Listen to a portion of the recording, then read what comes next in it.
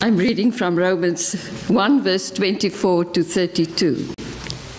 So, God abandoned them to do whatever shameful things their hearts desired. As a result, they did vile and degrading things with each other's bodies. They traded the truth about God for a lie.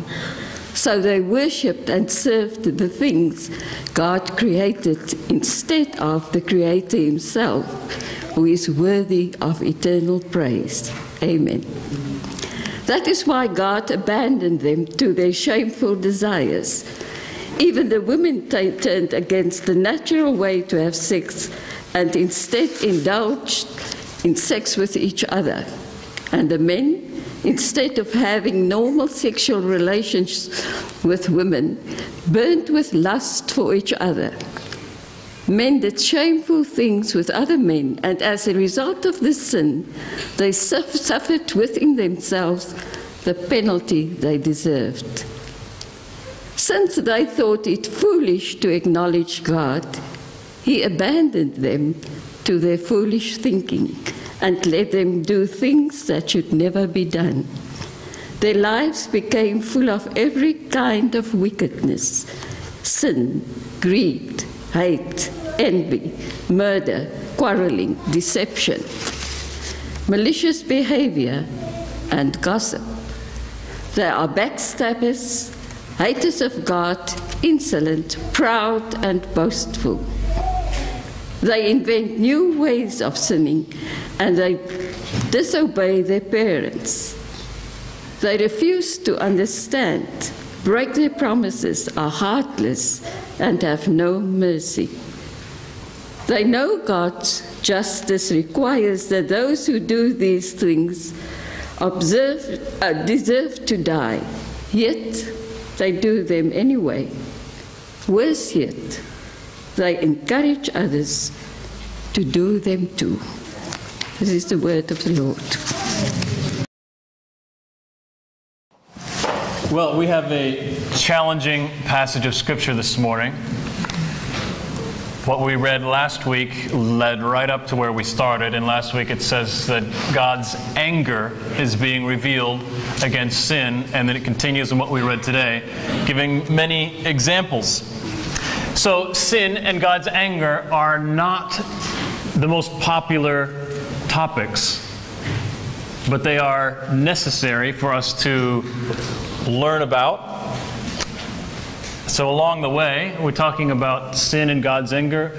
We also talk about sex and sexuality, because they're also in the passage. That one people do tend to be more interested in. And here's the thing, along the way, as we look at these ideas, these topics, we will see that there is good news mixed in all the way. That even when we talk about God's anger, there is something good in God's anger. Even when we talk about our human capacity to commit sin, there is good news mixed in when we hear that bad news. Last week, we said that a work of art tells you something about the artist, their skill, their imagination, their creativity, and the world we live in tells us something about its creator, his imagination and power and wisdom to imagine such a world and to make it exist in reality. So you could say, and people do say, that everything exists by a random chance, but does that really make more sense than saying, I believe in God, the Father Almighty, maker of heaven and earth? I've actually had conversations with people who are atheist or agnostic, and they say, what you're describing sounds appealing just because it's so much more interesting than what I believe. In a world that is empty and has no meaning. Now, if we believe in God, then, I mentioned this last week, come to believe in God, you might then pretty soon say, we're in trouble. Because it's clear to us that the kinds of things that God wants us to do, we do not always do. And things that we know God would not like to be done, we have done. So 5 things I would like to say about sin and God's anger. The first is about justice, about right and wrong, good and bad. And this is where I would say the good news begins as we talk about these topics. There are people who object to the idea of God being angry and say, if God is loving and good, then how could we think of God being angry? And don't see how it fits that God would affirm people and build people up. God would not condemn. And this is really one of the main objections, main questions people have when they hear about the beliefs that we have as Christians. How could a good and loving God be angry? Now, I would just give some examples of some things that have happened in the history of the world. Adolf Hitler had 6 million people killed because they were Jewish. Another 200,000 killed because they were disabled and considered useless to society. Islamic State, which is still in existence, has taught people that it was acceptable and pleasing to God to rape women who do not belong to their religion. In the United States, from the 1500s to the 1800s, over 300 years, 12.5 million people were shipped as slaves. And this history of racism still has a shadow over the whole country. We could go on and on. Everybody knows about priests whose job was to serve God, but who committed terrible crimes against children. And virtually every person who hears about these things today would say, that is wrong. To murder people because they are different ethnicity or nationality or religion, to violate other people's rights as human beings, that is wrong. We can only say that there is justice, that there is right and wrong, there is good and evil, if we agree that there is such a thing as sin. That there is a God who has a will and a design for how we live as human beings.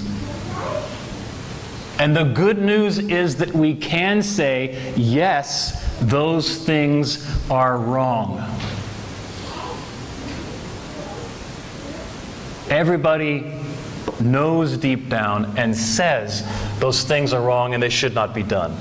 The reason we can say that is because there is a God who has a will and a design for how we live as human beings.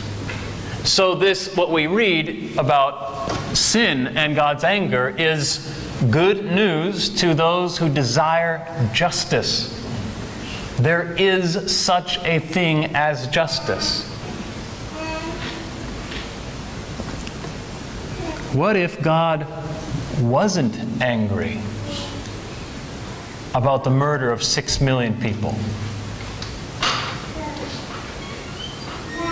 Could God be trusted? Could God be served if He looked at a world where these things happen and God said, well, I'm just neutral. Well, whatever happens, happens. No, we are glad to know that God sees the atrocities, the horrible things that happen, and God is deeply angry. Because that tells us that God is just. And God cares for what is good and right. There's a man, he's become a professor of theology. His name is Miroslav Volf. He came from Yugoslavia. And he used to think that God could not be angry, that it didn't fit with God's character to say God is loving, but He couldn't be angry. He used to believe that until his country, his own city, was torn apart by war. and hundreds of thousands of people were killed, and 3 million people were forced to leave their homes because of a war. And he said the kind of atrocities that happened, the kind of brutality, if I mentioned the things this morning, you would be so shocked, it would be hard to focus again on a sermon. And he said when that happened, then he realized what the Bible says about God and God's anger makes sense. That he couldn't believe in a God who does not get angry, because there is evil in the world. And God must not accept evil things. So it is good news that God is angry over the evil in the world, because it means that there is right and wrong. It means that we can say this is evil and it should not be done. So another question that people would then have is, if God is so angry about evil, then why does he let it happen at all? A good question, but this leads us into the next part of the good news, really, about sin and God's anger. In the passage we read, it repeats 3 times over that people exchanged the truth about God for something less. Exchanged the glory of God. Instead of serving the Creator, they served created things. It says people exchanged the truth of God for a lie. That people exchanged the design for sex and made it into something other than it was supposed to be, something less than it was supposed to be. And 3 times it says God gave the people over. In the translation that Drini read for us, it says God abandoned them to their desires. This is like some people's approach to raising children. This is, I think, mostly a good approach. Your kid wants to go outside without wearing a coat. You say, it's cold, put on a jacket. He says, no, I don't want to wear a jacket. Well, you can have the fight about wearing the jacket, or you can say, okay, fine, go outside. They go outside without a jacket, they get cold. You're letting them experience the consequences of their own desires. The same kind of logic is what it is saying here, that people choose to exchange the truth of God for a lie, and God says, okay, you can live without me.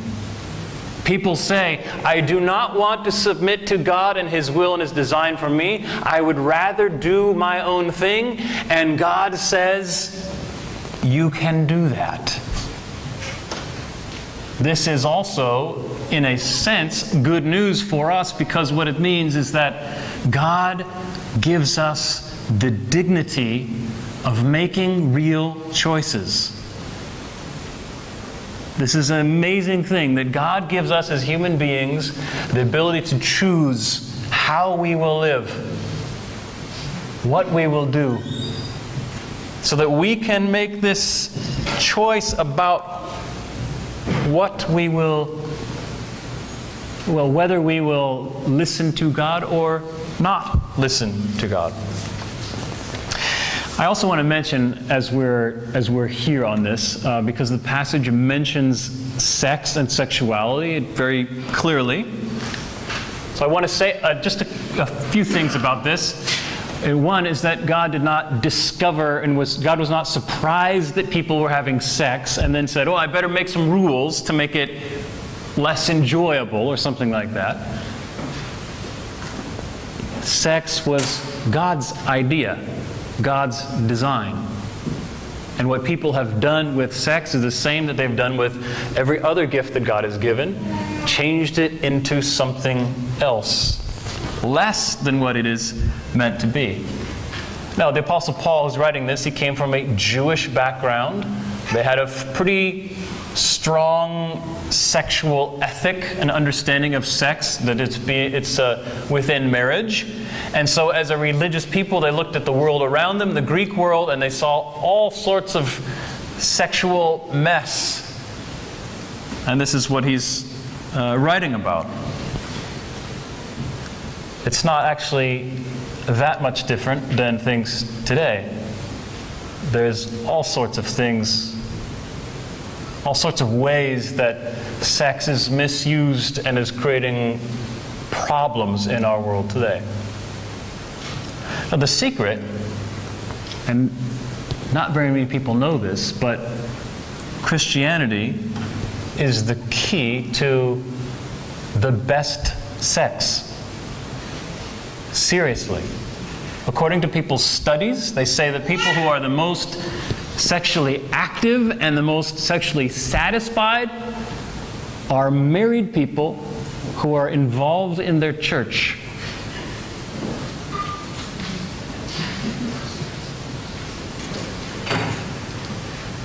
There's a reason for this. God designed sex. God has a plan for where it is meant to be enjoyed and celebrated. And that is within the promise, the covenant, the commitment that we call marriage. That when there is commitment and there is trust, the intimacy of sex can be enjoyed most. But a lot of people don't want that, or they don't realize maybe that that's what they really want, and so kind of jump from one person, one experience, one shallow physical encounter to the next. And God says, okay, you can do that if you please. But there is another better way. The passage in Romans also mentions homosexuality, and this is a big topic in our world today, especially in the United States and America. I just read an article this week in a magazine called Christianity Today about a woman who describes herself as homosexual, and she became drawn to Jesus and eventually gave her life to Jesus. And she said she still was attracted to other women, and she was in this kind of struggle to figure out what she should do. But she decided she should trust God and trust God's Word, even though she didn't understand it. She didn't understand why she had the desires she had, why God's Word says sex is intended for within a marriage between a man and a woman, but she decided she would do her best. She ended up with a man who was interested in her, and they began to date, and she started to think, well, she wasn't immediately attracted to this man. But this is where, if we understand the deeper sort of meaning of sex and what it's about, things begin to make sense. She said she realized that she could be attracted to this man physically, but it was more something she had to learn. And when we understand that sex is about more than just physical attraction, it is about two people becoming one within commitment and promise, and that's then within that is this great expression of intimacy. She married this man, and they've been married for 10 years. She said she still sometimes finds herself attracted to other women, but she loves her husband more, and she loves Jesus more, and she trusts Jesus more. I share this to say there is a design for sex that God has built into the world, and when we find that design, we find that it is good. But it requires watching temptations. It requires learning and relearning the way to think about men and women and sex and intimacy and all of these things.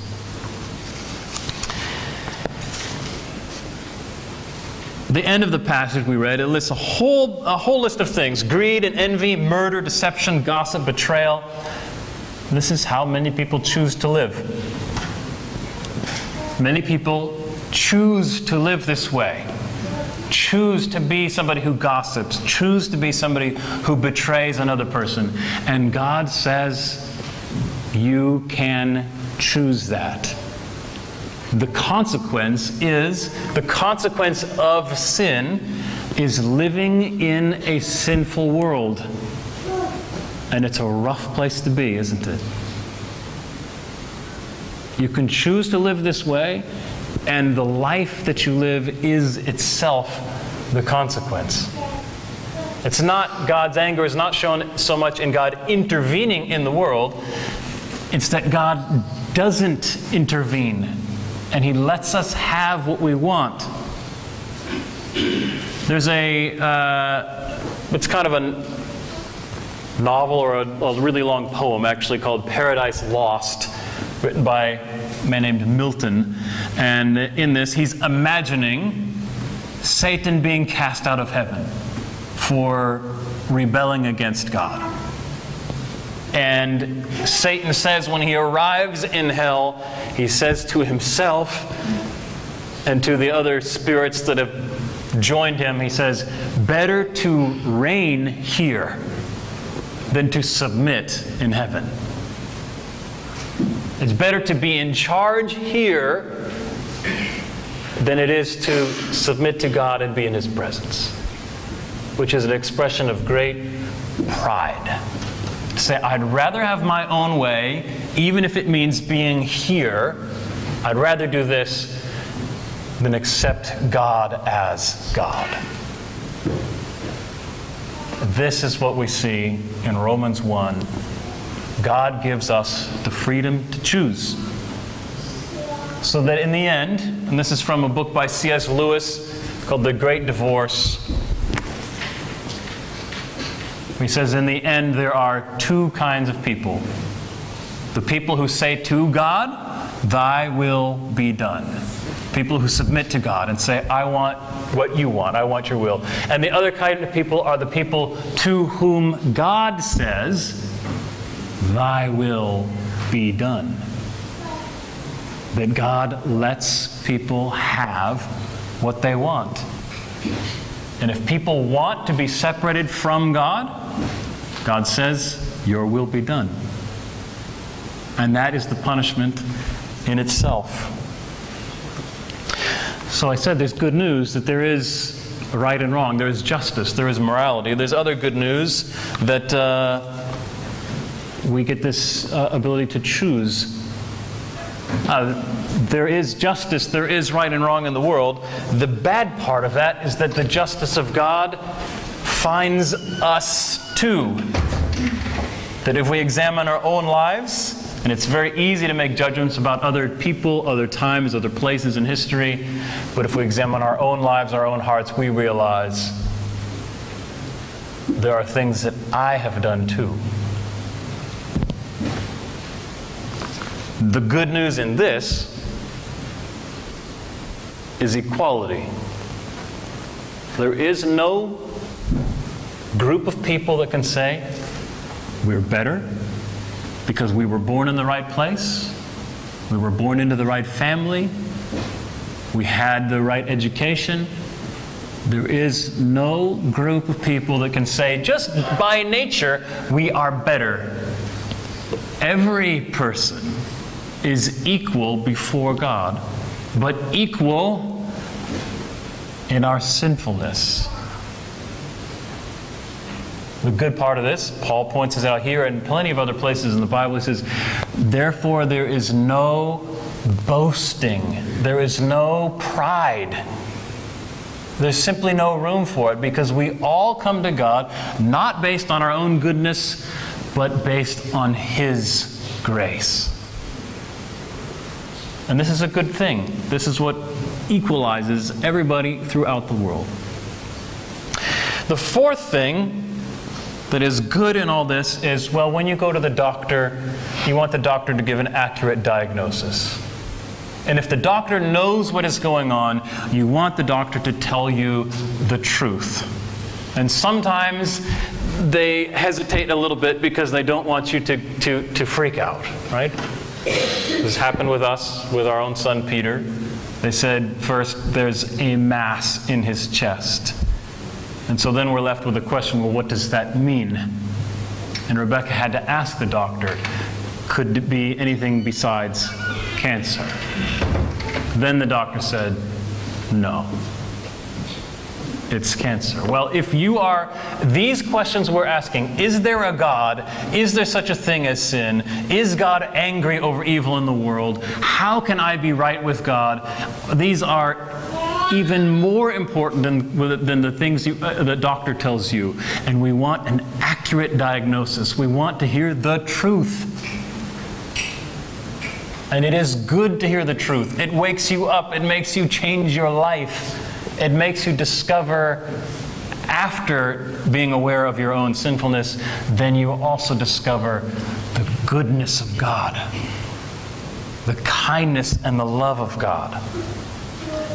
There are other answers. People have other ideas of what's wrong in the world. If you ask somebody who's a communist, they'll say, economic inequality is what's wrong in the world. There are rich and there are poor, and the solution, therefore, is to redistribute and have a new economic policy. There are other people, capitalists, will say the problem is that we need more freedom so that people can do business. That's how people will be better off. You ask probably the average European, a lot of average Americans, what's wrong with the world? They will say people need more education. That would solve the world's problems. I had a professor who was living in the country of Chile at a time when there was a lot of communist political movement, and he said his criticism of the communists was, and he would tell them, "You're not radical enough." They were saying, "We want to overthrow society, we want to do everything new," and he said, "No, you're not radical enough, because none of that gets to the human heart." According to Christianity, according to the Word of God, what's wrong with the world is not out there, it's in here. There's an English author named G.K. Chesterton who wrote a 2-word response to a newspaper that asked for an essay about this question: what is wrong with the world? And they're expecting, pages of response. This author, G.K. Chesterton, he wrote back, "What's wrong with the world? I am." If we start there and say, what's wrong with the world? Well, there are plenty of things wrong in the world, but the thing that I can bring before God is what's wrong in me. This is the truth. There are things wrong in me. There is a God who hates evil. God is angry about evil, and He should be. It is also the truth that you are a sinful human being, and there is no need to compare yourself to other people. It's enough to know that you need God's forgiveness. Don't need to say I'm better or worse, just I stand before God and I know I need His forgiveness. We're equal in this, but this is also the truth. God loves you. And Jesus died for you. Next week, we're going to baptize several people. Baptism represents death and resurrection.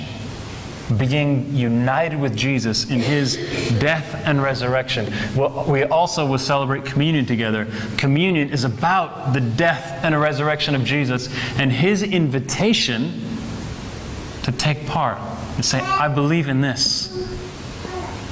And both of them speak to us about the love of God, who looks at a sinful world. And this is the amazing thing. God looks at a world that is as sinful as what we have described and more. And still, God loves us. Baptism and communion point us to Jesus and His death and resurrection.